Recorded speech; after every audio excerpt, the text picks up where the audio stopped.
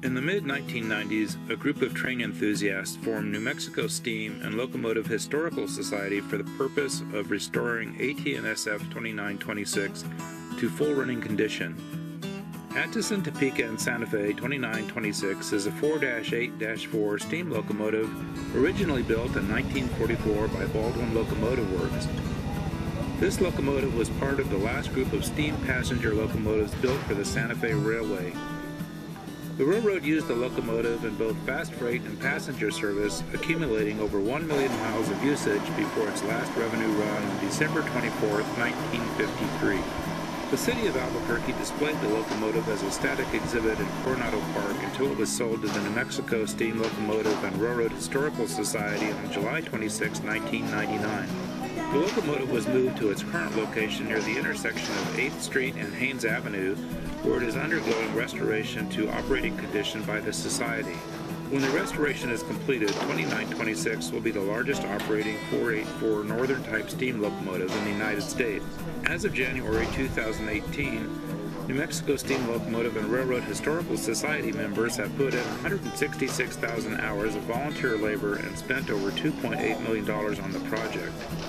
On August 20th, 2018, for the first time in 63 years, the boiler was lit and smoke could be seen coming from the stack. As steam pressure built up, the pipes were tested for leaks. This is a very complicated machine and leaks were found and repaired.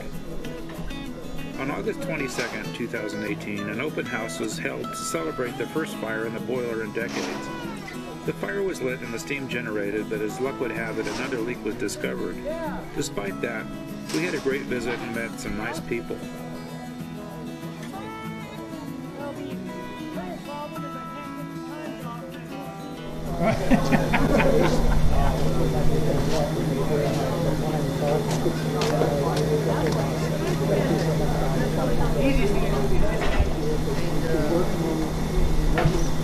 For how long has Brent been up here?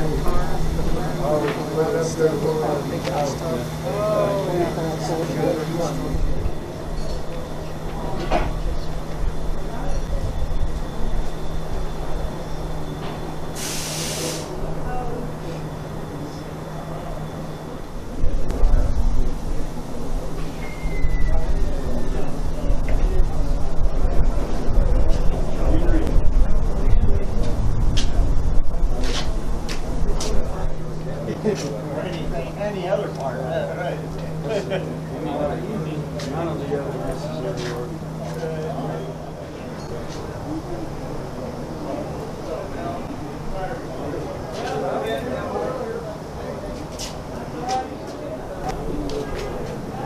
So we're going to have to take that bonnet off.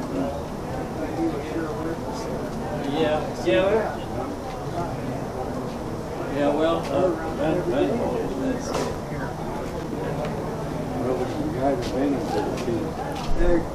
well, he was on the cap. okay. I don't.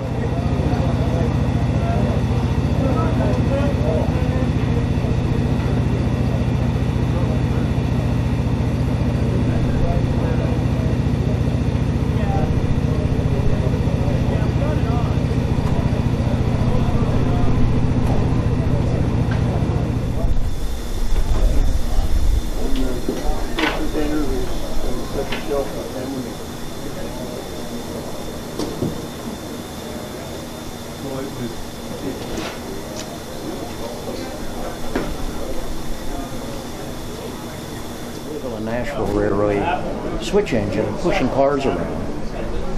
I mean, this was heaven, you know. I mean, this is what I want to do, Dad. And so he walked me back home, and I got a train for Christmas, which I still have.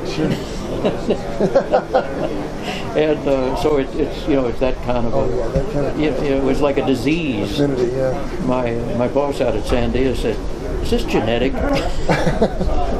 Why are you spending all this time on this dang engine?"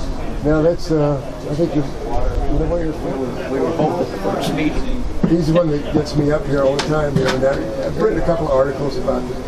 Thank you. This engine. Well, I would really love to be able to drive our engine down to Socorro. That would just be, gets me. Wouldn't that be wonderful? It would. Yeah. a tourist train or something?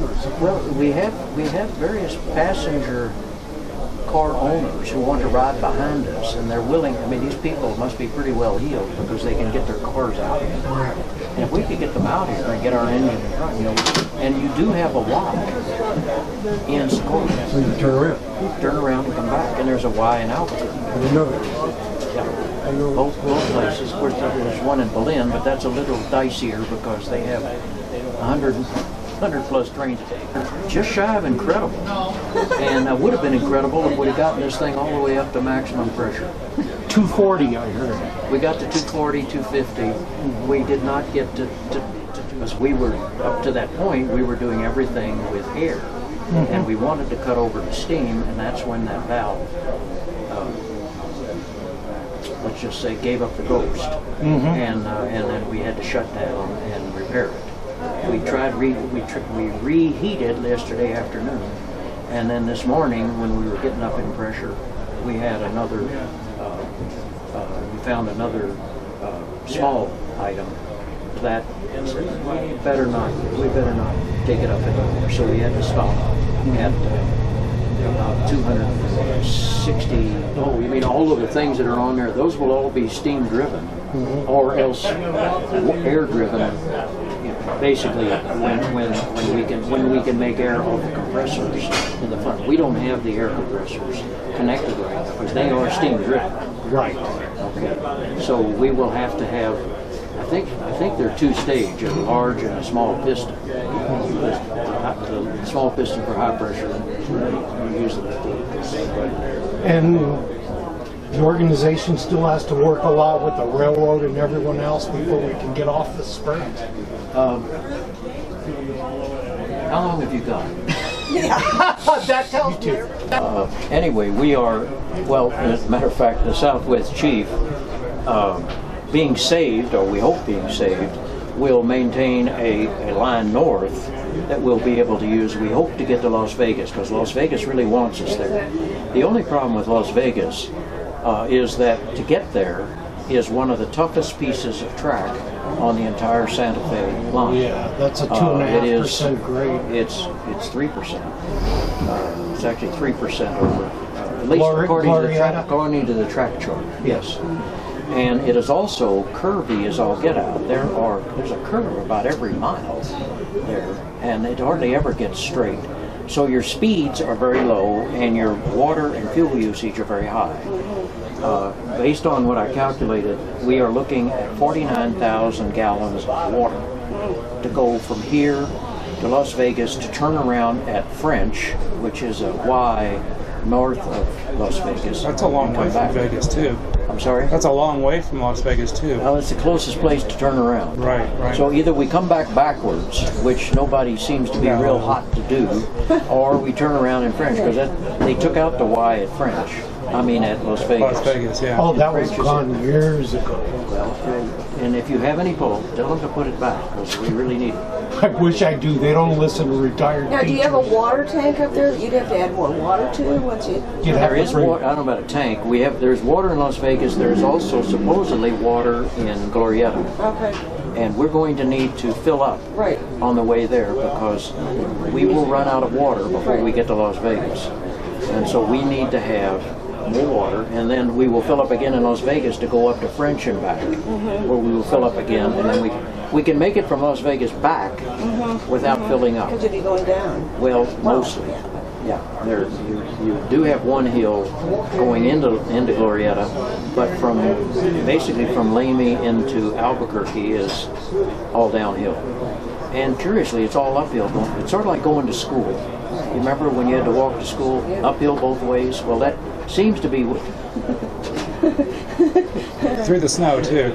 Anyway, so... Well, the other problem John was talking about, I don't know if this is for a test run or whatever he was talking about, is there's a trussing bridges that are, like, by Lamy and stuff that aren't, like, meant for this kind of weight of this engine? Well, there's a fair amount of rumor and misinformation about that.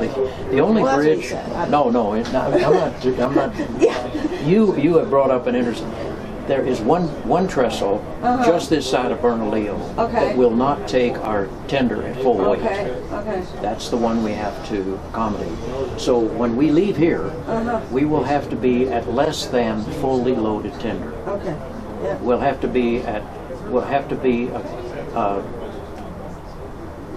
about 3,000 gallons of water light.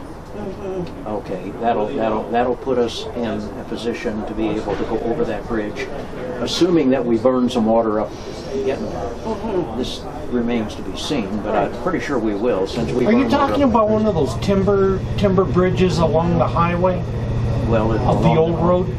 Yes, the ones that are adjacent to US 285. We used to be 85. 85.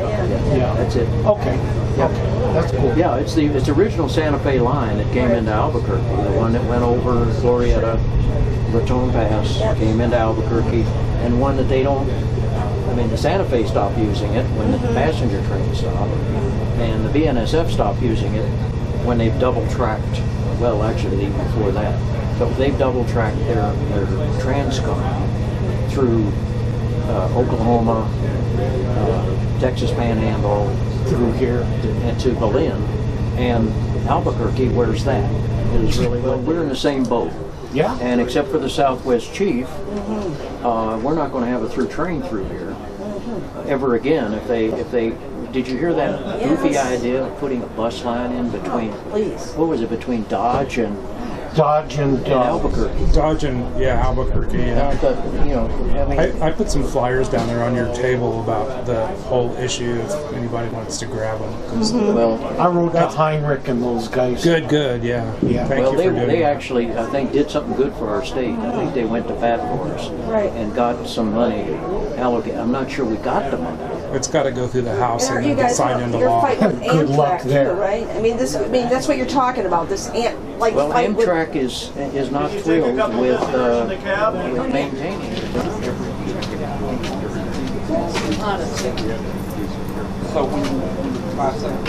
The working dog. That's great. I love a working dog.